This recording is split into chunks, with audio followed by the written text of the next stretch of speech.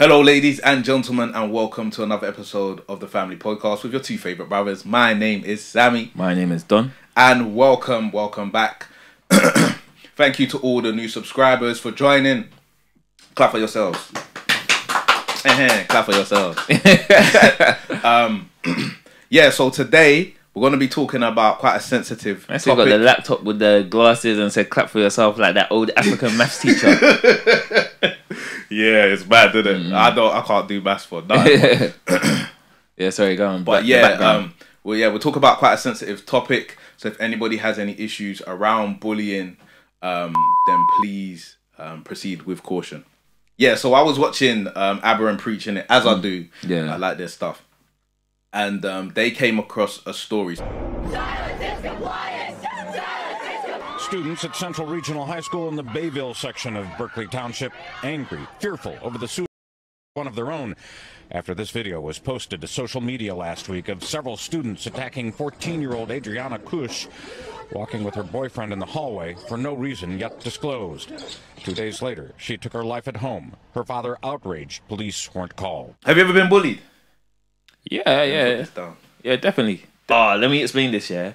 So my type of bullying, yeah, wasn't necessarily that somebody would be like, yo, empty your pockets, innit? It happened around me. Nelson Muntz type bullying. Yeah, it happened around me, and there were people who were on that. But generally, you just kind of saw them as the olders, innit? So it wasn't really bullying. Like, it was just like, this is how the olders act. They're trying to get money for chips and chicken, and at the end of the day, innit? So if you are not smart enough to pattern your money in your sock or whatever, then you're just going to get rubbed in it, because man's trying to eat in it. Even sometimes you go into the shop and be buying your doner and chips and that, and someone come to you and be like, bro, didn't you tell me you didn't have no money in that? You'll be like, yeah, bro, man. Yeah, I found it in the playground. Yeah, man, just hustled that, bro. Like, what do you mean? Like, or I just found it, or something. You just pattern your situation, innit? I was with the niche, yeah. But I was with like the A1 people. Do you get what I'm saying? But the people who they respected, yeah, weren't necessarily always with me. So I felt like I always had to prove a point. Do you know what I'm saying? Like, I always had to be like, yo, like, if this person touches me, active. But then you had to be smart, because some people are just stronger than you. They've been fighting from time. Do you get what I'm saying? Yeah. Been scrapping since 13, and they're now big 16, and they got hands. Do you know what I'm saying? Yeah. So you don't want to be that person who's laid out. And them times was the times of the Nokia Leaf phone. Cameras were just coming, and the NEC phones. So you didn't want to be caught on the scrappers and you're just one up, just all on the floor and that. Do you know what I'm saying? So, you know, you had to be careful about who you started war with, didn't it? And some people, especially where man comes from, some people be well connected. So you could put all your might into one fight, box up a person, and then end up being held up by someone's brother. Yeah. Do you get what I'm saying? Receiving bangs to the face when it's unfair and nobody's backing it. They are just getting punched up. Yeah. So I think I always had insight into these things. Like, I was never someone who, like, it had to happen for me to know. I was someone who was like, I don't want to be in this situation, innit? I don't mind throwing hands, yeah, but if you're going to try to put me in some unfair thing, I'm not on it. That gave me certain issues today that now I can function around, innit? But it's mad, innit? Like, when you premeditate something. Yeah. Do you know what I'm saying? Like, premeditated murder. Yeah, well, this would be a running theme, innit? But so that was my experience, innit? So it wasn't necessarily like someone sticking me up, or I never got like punched up or nothing like that. All the scraps were consensual. You know what I'm saying? Like, both people were like, yo, we're trying to scrap each other. But it was just like my group, everyone wanted to look for that person that could be the guy who you bust joke on, innit? I think that's everywhere. Yeah, and I never wanted to be that guy, but sometimes it took it to a next level, innit? Yeah. But some people say that's bullying, some people say, no, you didn't. Your group of friends were just jousting with you. But it actually got to blows with certain people. Like, people going home bloody, do you know what I'm saying? Over certain things. So, you know, not saying that I blooded them, not saying that they blooded me. If you weren't there, you weren't there to see the movie. You know what I'm saying? Yeah. I think for me, mine's a bit similar to yours, but a little bit different. So I didn't beef with my friend group. Okay. And I think the thing that got me, is that a lot of the bullying that happened to me was around skin color. Okay. And it happened from other black people. Yeah, man got the African ones though. Yeah, but not just. But I never really got the like blick ones. Yeah, see. Yeah. So like I got targeted for my skin shade. So I didn't really get targeted for the fact that I was from Ghana or I was African. Yeah, so I never used to get ragged on for that, but people ragged on me for my skin color and like made me feel like, raw, you're proper dark, fam. Like, you're a proper dark dude. And what raged me, was the fact that people with very similar like pigmentation, to me was doing it. No, mad. And I get why they were doing it as an adult, because if you're doing it to me, they're not doing it to you. Yeah. So I understand the laws of the jungle. I understand it, but it was infuriating. Okay. Yeah, and I can tell you're passionate about it now. So yeah, like it was just infuriating because like even now we're still having conversations about colorism and stuff like that, and it's just like, oh, you know, yeah, but we've had to deal with this from slavery times. I'm like, you need to get that out of your brain. Like, how long does it take for you to understand like that there's certain things that are wrong, or there's certain things that are not conducive to a movement, and move away from it instead of continually like, oh yeah, but you know, we're still trying to grapple with the shackles of slavery. No, you're not. You're not. You're making a conscious decision to be ignorant. All of the information is out there. Kendrick's got songs, what's it called? Complexions. Yeah. You man know already. Kanye's got songs. You all know already about colorism. Yeah, you all know about it. So for me, it was just proper annoying because it feels like you're being turned on by your own race. Yeah, and then you know when your friends, the people that you actually latch onto, are like white, or you find interest in things that are like white, even though they're not white. Like every black person can read and be and enjoy literature. You know, like it's like, oh, you're some coconut, brother. Yeah, you see that's mad, yeah, because you see when I went to university, yeah, all my brethren were white. So when I go out with my brethren from university, yeah, I've got basically predominantly white English or like white Irish. Do you get what I'm saying? And then I've got like maybe like 2 brothers from Kurdistan. Do you know what I'm saying? Yeah. And they also look like lighter. Do you know what I'm saying? The Americans call it white passing. Man said white passing. Yeah. I didn't even know there was a term. Yeah, bro. If you stay online, there's a word for everything. For everything, yeah. And then obviously there's me, and I'm significantly darker than every man there, bro. It's like rolling a dice and getting a 1. Do you know what I'm saying? Yeah. Basically. So yeah. For me, but that's never been a thing for me, you know. Honestly, like I really couldn't care what people think. I'm here to tell you right now, we don't care. Let me tell I posted my boy Joey G the other day, innit, like, and he's got like the short kind of bob style cut, you know, rocker, like proper rocker look. Yeah. And that's my boy. Shout out Joey. Yeah, shout out Joey. Like that's my boy. Shredding them things.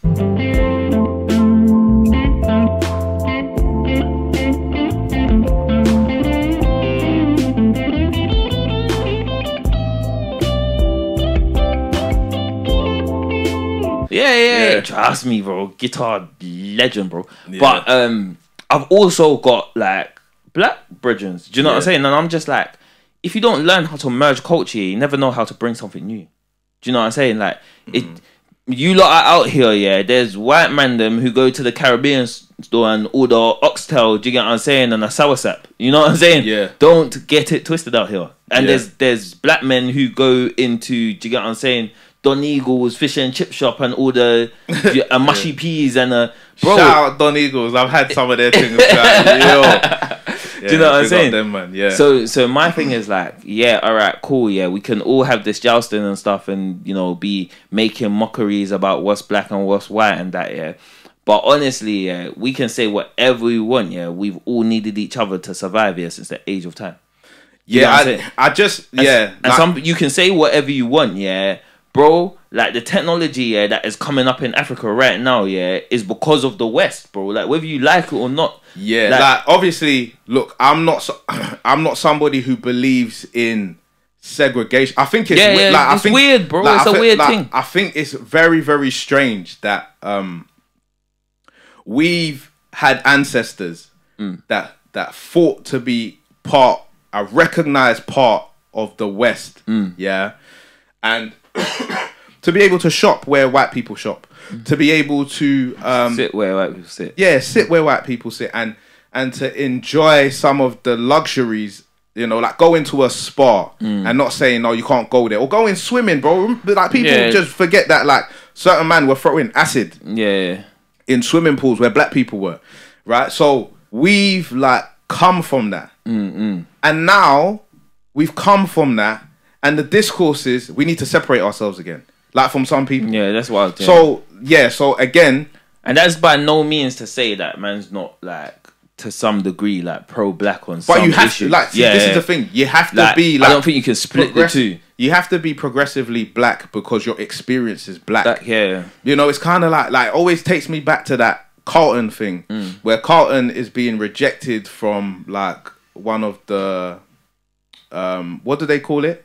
Fraternities. Okay, yeah. The black fraternities from, in The Fresh Prince. And the guy's basically saying, you act white. You know, because you're like Tom Jones and you do like a silly dance and you don't dance cool like black people. Like, black people are cool dancers, like whatever. But that's what that is kind of what I'm talking about, innit? But I think we've like sidetracked a little bit. Yeah. It's an important conversation to have, innit? And maybe we'll delve into some of those topics a bit later on. But have you ever bullied before? Oh, yeah, most definitely. Wow, man said most definitely. Most definitely. Do you know what it is, yeah? I don't feel like I bullied people, but I was assertive. I wanted to know certain stuff. So I'd be like, yo, my brother, are you going to give me that Pokemon card? Do you know what I'm saying? And he'd be like, well, make up your mind, brother. Like, what are you saying? Like, bro, I weren't like a physically, come here, like... man said that's all right, like possibly incrimination. No, I can't lie, I was a wrecky little kid. Obviously, remember, I'm telling you, yeah, that my friendship group here, we were bouncing and beefing each other and getting each other bloody, innit? So certain times that behavior kind of outspills to civilians. So, not even to civilians, because I never really bullied civilians, but like if you looked at me wrong, if I thought you was like, you know, like sometimes people are making jokes, but like the joke kind of hits home a little bit, innit? And I'll make it very known, that I'll punch you up still, like. And if you're someone who's quite confident and like, you know, like you get those guys who like they like KSIs, do you get what I'm saying? Who're gonna poke fun, like that you're getting angry at the situation, innit? Then it's gonna get active. Do you know what I'm saying? So for me, it was more of that, innit? I felt like I was defending myself, but I'm from that kettle of fish. That person is not from that kettle of fish. They're from, I don't know what the people who bust joke all the day do. Do you know what I'm saying? Like they could say things to their friends where it wasn't ever going to be a threat to them. You know, someone would just say, "Oh, well, stop saying that," and they just keep saying that. And it's like, stop saying that. Whereas I'm actually the person who's like, "Stop saying that," and you're like, "Nah," and I'm like, "All right, cool, catch these hands." So that was my thing, and then also I always wanted to be up in it, like, so I was gonna find a way to make money regardless. So I would sell things, or if I couldn't sell things, then I'd just find someone who's looking bready, and I'll be like, "Yo, come here." Do you know what I'm saying? And then you just come there, "Yo, what are you saying, Don? What are you saying? You good, yeah? Yeah, man's good. All right, cool. You can pack a man with £2. And then some people would be like, "Nah, I'm not gonna do that, innit?" I'll be like, "What?" Do you know what I'm saying? And then someone would be like, "Oh yeah, nah, sorry, bro, man, don't have it." And I'll be like, "Oh, all right, calm. If you don't have it," do you know what I'm saying? But then sometimes someone would be like, you can tell that they don't really want to give it to you. But now man wants it. I want my chicken and chips, and do you know what I'm saying? Off another man. Yeah. So I'm like, "Yo, brother, like, what are you saying?" Like, and then I used to put. See, it's mad because I used to put myself at risk as well. Okay. To do favors for people who weren't as strong as me. So I know I can punch you up. So it's like, someone will say, "All right, cool. Here's an example. You see Dragon Ball Z like posters, yeah? You used to get the brothers in school who used to collect them, like the Pokemon cards, like the Pogs in it. You always get people who are interested in stuff. So I used to be like, all right, cool. This brother is a sick artist, yeah? And he drew and put his thing up on the wall, innit? In class, innit? So man will yank that down for you to put in your folder, but man wants 10 buff. Do you know what I'm saying? Okay. And then they will be like, yeah, I'm gonna do that. Or some people will be like, nah, I'm not gonna do that. I'll be like, but do you want it or not? Do you know what I'm saying? And they'll be like, I kind of. And in their head is doing the 50-50 thing. So, I mean, you could say man was a hitman out here. That was like, you know what's crazy? Like a lot of the stuff that happens in the school playground is crazy. Yeah, bro. it's mad. Like I remember there was this brother. Yeah.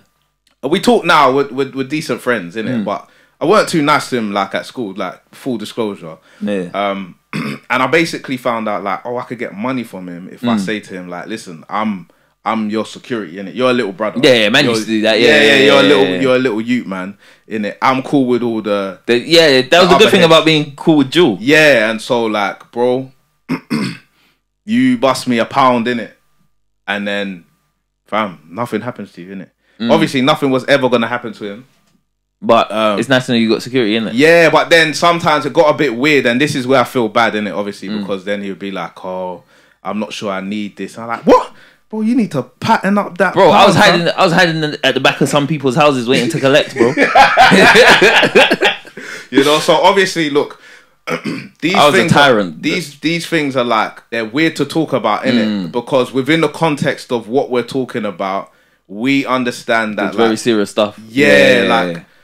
It wouldn't be like a hard situation if that brother, like, for example, he had a diagnosis of post-traumatic stress disorder because of those what you things. did, yeah. And so it's important, I think, to be a bit sobering when we talk about these things, and like to say that this isn't things that we recommend or stuff like that, but in the area that we kind of grew up in, all of this like beating up people. So a lot of our thing was never like violent.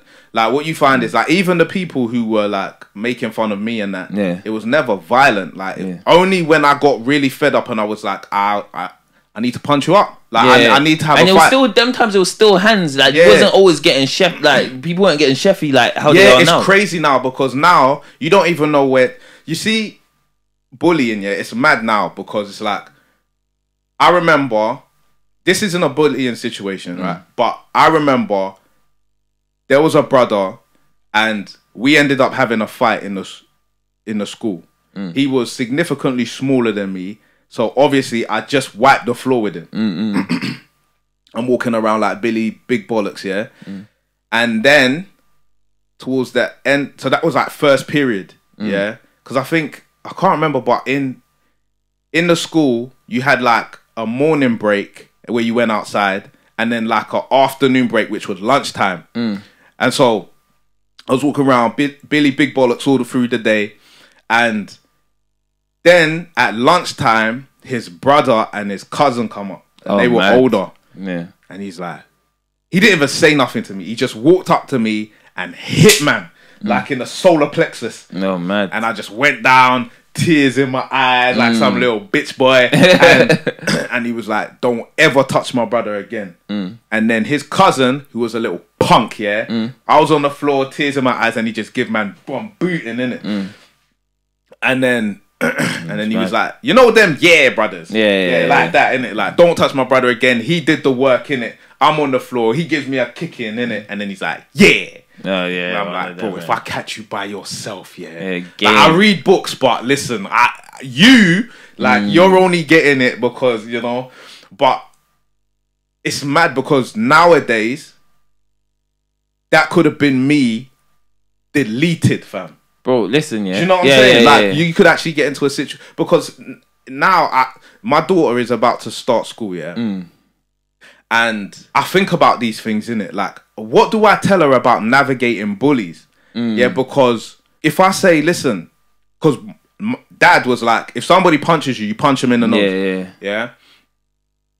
And it's like, do I give that same advice to my son and my daughter? Because now it could be a real problem. You know what I mean? It could be a real problem. Young boys today are so egotistical that they can't take losses.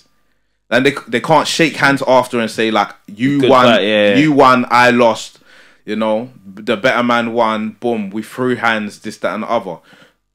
Boys today, I don't know what kind of estrogen is in the water in it, but they can't take violation and grow from it.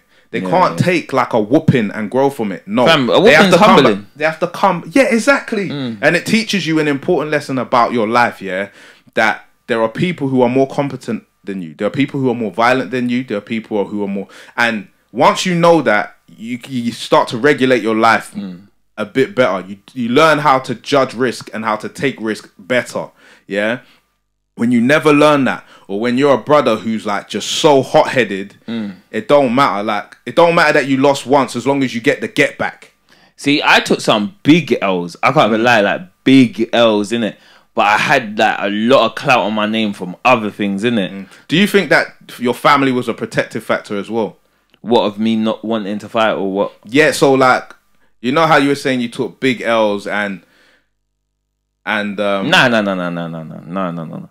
I just thought that I was something that I wasn't always. Do you get what I'm saying? So like, man rode with a lot of road brothers, but they had been on the roads, and so technically maybe, yeah, because my parents always tried. Well, our parents always tried to keep me indoors. Do you know what I'm saying? So I'd be allowed out on one spin the block, but I wouldn't be allowed out to Shanika's party and that, you know what I'm saying? Tooting and doing rave up at 12 o'clock, whereas my other boys were active like that. So there were certain things that I missed out on, innit? But for example, I remember man got my head stamped on by a goth. Aye, that is wild. Yeah, mad. Do you know what I'm saying? So you can imagine what that would do. I'm taking goth L's. Bro, but you see what that would have done to a man's credibility. But I remember when I was in school, one of my brethren, like one brother said something to him and man smacked him and gave him a black eye. Ended up in the school office for like almost like 5 weeks straight, just staring. You know them days where they make you face the wall and that. Yeah. Like I'd only eat my lunch, so basically I'd finish lesson. That man whacked him up so much, purpled his eye, that I had to go into the staff office. And that's where I'd eat my lunch. And then they'd just keep me there for the whole of my lunchtime. And man did that for almost 5 weeks straight, bro. Do you know what I'm saying? The first time they put me in there, man was so trying to get out that man dragged the teacher by her hair from the door. Do you know what I'm saying? So I was a wrecky kid in some instances. Do you know what I'm saying? But there was other instances where it was like, this might be a bit too far. Do you know what I'm saying? After the head stamping. What, that when I thought it might be a bit too far? No, bro. I was still active after the head stamping in it, but it was more of a prove thing. Do you know what I'm saying? So I remember I got into beef with a brother who man clearly should never have got into beef with. Do you know what I'm saying? Them ones there. Yeah. He's stronger than me. He's active on the road. Well connected. I don't even know why I agreed to. Bro, it didn't make any sense, innit? Yeah. But then obviously people knew that I was down to scrap, but he punched man up. Do you know what I'm saying? Yeah. And so it just depends. No, that's two back-to-back stories of punch. Oh no, I had the one story of punching someone up. Yeah. I was about to say, fam, what the hell, bro? You know, victim mode activated. Yeah. But then you had the brother in the church that man dash over chairs and that. Do you know what I'm saying? Yeah. So I have man's really trying to even the score. Yeah, trust me. But yeah, I think as I said, I took some major L's. Do you know what I'm saying? So a lot of the time when I was in school, it was about proving yourself. I think that's what it is. I think when you go to secondary school, a lot of it is about proving yourself, and you're proper unsure because you're going through puberty. Every man's lying on what they're doing, and you don't have like a lot of self-confidence yet because you ain't done nothing. Yeah. You know, so you're all in you school. said something that was mad, that like you're more likely to be accepted if you do a sport. Now, I did basketball, but I wasn't like the leader in the... Do you know what I'm saying? Like, if you're like top 2 on the pitch, bro, like, There's something about schools and sports. Like, the boys who play sports... In this country, if you play football and you play football well, you're in an elite class. You're in an elite class. It don't even matter if you're Nike, fam. Like, you date the most popular girls. People respect you. Everybody thinks you're cool. And you're tight with all the man them that you need to, like, that is good to be tight they play with. Ball, because they play ball as well, and they're like, yo, this brother's sick, innit? I don't really understand the psychology of what it is. I think if I have to like think about it a little bit, I think it's something to do with competency. People literally about to say competency. Like, people respect competent people, and when you can do something to a high level, to a high skill, there's something about that. Because even though we don't want to admit it, when you see one of them brothers go up at school and the teachers asked a hard math question, and they just blitz it. Like, do you know the answer? Yeah, I know the answer. Okay, yeah, you take the 5x and then then you divide it by 7, and then you It's impressive, isn't it? It's impressive, yeah. So impressive. it's things like I feel like we're all drawn to competency in people. It's just that for some reason, like having the physical prowess, maybe because it manifests in the way that your body is. I'm not too sure, because there's some chubby brothers that played football and that, and they still got the respect or whatever. So maybe it's not that, but I definitely think there's a competency aspect to that. I was pissed because my thing was like everything was always too late. So when it was in college that I got into dancing. But if I had been dancing from secondary school, I would have been known for dancing. Do you I think that's one thing that I'm trying to drill into my daughter, innit? Yeah, like be good until you are like I've said this, yeah, a lot of times. If you believe, like, a lot of people get themselves into trouble by thinking they're great, yeah, when they're average, and they miss the chance to be above average because they think they're great when they're not. Yeah. So a lot of the times, all you need to do is know a little bit more than most people, and you're gonna fly. Do you think you've ever suffered with that? Well, I do, because I feel like a lot of times I feel like I'm a know-it-all, and I don't know much. But you know most than a lot of people. Yeah, but it depends. But it depends on who I'm sitting next to. Yeah, that's true. That's true. So all of these things are relational. You know, you could think that you're good at, say, for example, you've watched a lot of documentaries on psychology. Right, but that's very different from somebody who's got a PhD in psychology. But then it goes that person knows it intimately. But it goes back to, and I hope this one is probably going to be released before, but it goes back to the episode about relationships and early relationships, isn't it? It's like when someone can do something impressive, regardless, it's impressive, innit? So it's kind of like, for me, like my understanding of it is that level of competency is kind of what that younger person sees in an older person, if that makes sense. So like, you know, when we talk about dating down, innit? Yeah, so it depends who you are in a room with. Yeah, if you're like in a room with a neuropsychologist, do you get what I'm saying? And they're talking neuroscience, then yeah, like what they're talking about looks impressive to you. But maybe if you're talking about podcasting, you're going to be in the forefront of that arena. Do you know what I'm saying? So I think it just depends. And everybody wants to be around a group of people that kind of elevate them to some degree. Well, I'd hope so, innit? And to bring it back, because I didn't finish my point about the whole if your child is being bullied, I think there needs to be more pressure on schools, because schools don't want to report bullying because it makes them look bad to Ofsted. And there's whole issues going on with Ofsted right now. Right? Like that lady that, you know, the teacher self-deleted, innit? Oh, is it? Yeah, because her school was it was like excellent or very good, and then Ofsted brought it down to like below average or something. Oh, like that. mad. Yeah.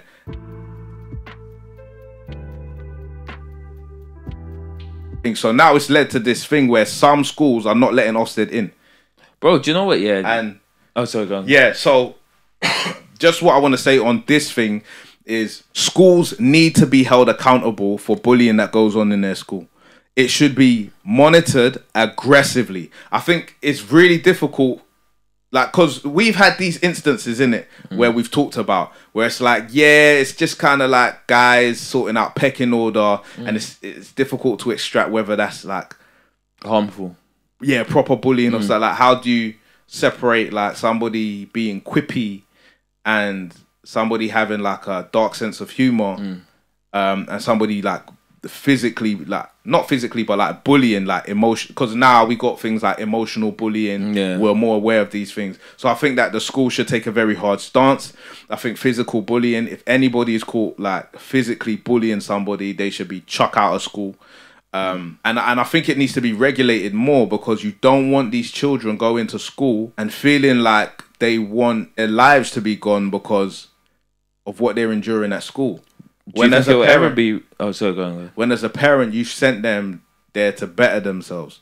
you know, and because of some differences, whether that's skin color, whether that's the way, like kids will pick on anything, yeah. So I think, look, I'm not trying to sanitize the playground. There needs to be those interactions. There needs to be, there needs to be fights. There needs to be like somebody hurt your feelings a little bit. But I think that that's very different from bullying. Like systematic attacking, knocking people's food out of their hands when they're going to eat lunch, to the point now where they're starving because they don't have no money to buy new food. Yeah, and see, that's mad. I've never ever been through. Yeah, but this one, so we haven't been through anything like that, innit? We thank God. But there are people who go through that, and I think the school needs to be more proactive. They need to say it on day one, induction day. Yeah. Anybody who engages in bullying of somebody, you're out. We don't tolerate it. We don't, you know, we don't tolerate it. We don't play no games. So that's a very good point, innit? And I'm glad that you kind of brought it out there, because we never want to seem like we're glorifying something like bullying, innit? Yeah, because of course. It has such a negative effect on other people's lives, innit? And I can only imagine what parents go through when their child has been literally tortured in school. But I suppose I wanted to ask the question, in terms of that element of bullying, do you think it's ever not useful, but do you think it ever builds character in a different way? See, this is something I've struggled with, innit? Because I acknowledge the need for adversity, but I don't think you get adversity with that type of bullying. You always end up breaking somebody down. Like, and I think it's an excuse that bullies tell themselves in order to justify what they're doing. Fair enough. But I think that when you systematically bully somebody, you're not making them tough. You're breaking down their mentality. You're breaking down their self-worth. You're breaking down their ability to form a positive version of themselves. In a way that can be long-lasting and maybe unrecoverable. And so to me, like, I don't think that type of abuse, which is what it is really, abuse is can be used as like, I'm making you tough. And one point that I need to point out, because I don't think we've touched on it, is that some of these people who are bullying in that way, they're being bullied the same way at home. And there needs to be intervention. And that's much, much harder, right? Because where a school can identify it, it's harder to identify it in the home. Now, maybe they flag the bullying. And this is why it's important to flag the bullying at school. Because maybe by flagging it at school, you find out that the dad or the mum who's abusing is part of the problem, and you try to resolve that problem. So do you know what's mad? I used to work in like a wellbeing team as part of like my placement before I became a social worker, and they put me in that team, and it was basically like the naughty kids, innit? Like, who couldn't pay attention. And I do understand from a school's point of view, because some of them find it really, really hard to deal with that bullying. First of all, yeah, I think you've got the unsaid dynamic that some of these like adult teachers used to be bullies. Yeah, do you get what I'm saying? Not even bullies, but bullied. Oh, do you get what I'm saying? Yeah. So it's quite triggering for them. And then also, sometimes you get no support from the family as well. Yeah. You know, where the family are like, God, as you said, they're just guys being guys, or, you know, it's not that deep. Or some families who basically come out and they're just like, yeah, F off. Do you know what I'm saying? Yeah, we don't care. We don't care, yeah. So I think it's a very complex issue, innit? Definitely. And sometimes, you know, remember, working for social services, then you have like the children's side as well, innit? Where it's like children get taken away and this and that. So bullying like can be so traumatic from the jump all the way down the line. A lot of wires, innit? Yeah. You know, so yeah, I don't foresee that we would solve the issue, or that, you know, teachers would always solve the issue. Yeah, but you can improve it. But you can improve it, and no, that's 100%. No, definitely, yeah. So ladies and gentlemen, let us know what you think about this topic. What do you think can be done to improve bullying in schools? Let us know in the comments. And until the next time, my name is Sammy. My name is Don. And we've been the family. Bow.